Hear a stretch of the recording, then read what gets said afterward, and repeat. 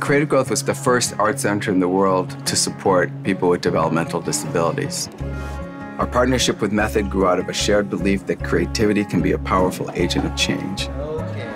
I think every artist would love to work in a space that feels this supportive.